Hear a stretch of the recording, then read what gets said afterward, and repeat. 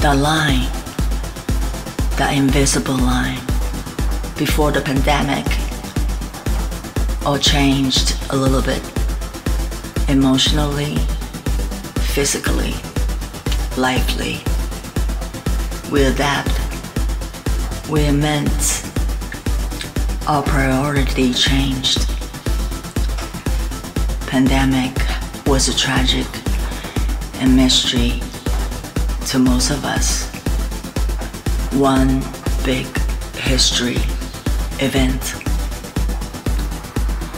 It took me so much time to recover and wake up to a new reality. My business was crashed. I had to rebuild. It was very difficult. My emotions out of control again. Anxiety relapse put me back on pills again. Everything only begins to be fine now. Almost a year and a half later, the disappointment and hopelessness I went through this time had actually made me a lot happy and humble person again. Sometimes I don't remember the old me before the pandemic. I am so happy working on my new business every day now.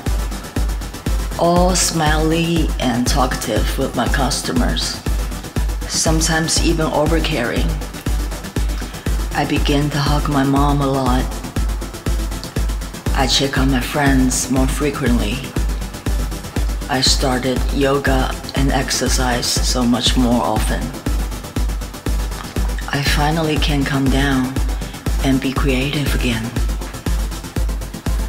Losing my old business and being isolated by pandemic seems to do me good in the end. What a messed up fact, I have to admit. But it was always the rock bottom that brought me up throughout my life. My ego, my pride needs to be crushed to rebuild, to become better again. Hey, I'll take it. I just know there'll be more difficult hardships as long as life goes.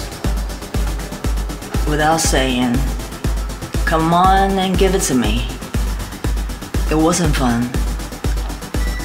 But if that's what it's gonna be, so be it. I'm still that happy and free person after every challenge.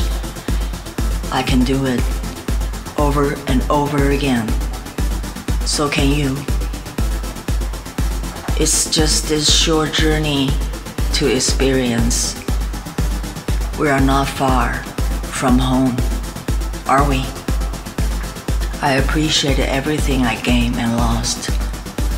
But hey, life is such a trip, isn't it? And the depth and the meaning of life we should never understand. And just keep trying to search.